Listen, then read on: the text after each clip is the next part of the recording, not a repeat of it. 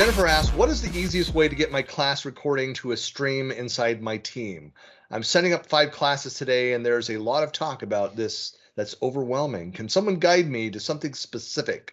I'm the admin of my domain. She's a master of her domain.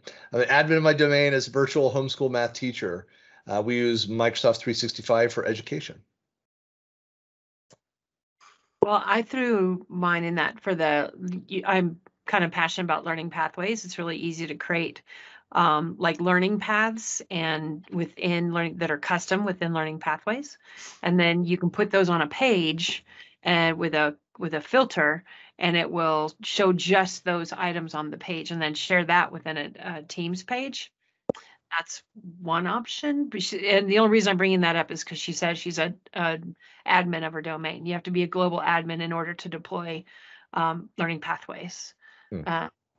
But that was one option. Looks like Sharon's got another one. That's the best option. But if you'd also like to know, if you make a channel meeting, so inside of a team, if you actually go into the channel and make a channel meeting, and especially you could choose to, in the meeting settings, you can have it automatically record, so you don't even have to hit start and stop.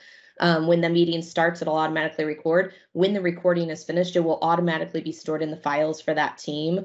I've done that for several clients now because they've got multiple recordings going on and they don't want somebody to have to worry about where it goes, who's recording it, who's keeping track of it.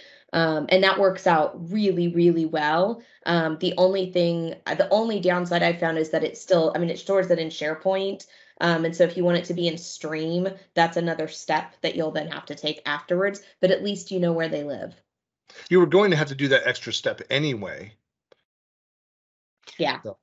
It used to record and stream automatically, and that's my irritation. It's like, yes. I wish it was a switch and not some PowerShell script that I can't seem to get to work. Which was, if it was for a group, it was recorded in the group stream channel. Thank you. Why? Right.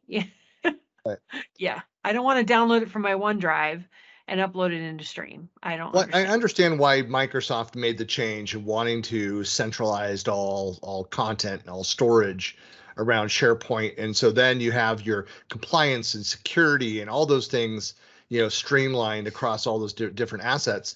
But you're right. I mean, there are benefits to having, Stream and using Stream that way. There should be an option to be able to, as part of the setup for that meeting and that recording, to be able to direct it.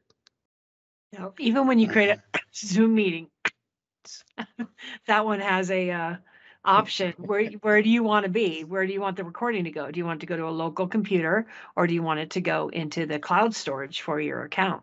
That would be lovely, just to have that toggle. I feel like there might be some people on this call who could make that recommendation. Are you feeling used, Neil? It's a common ask. It's a popular ask. Let's say not heard.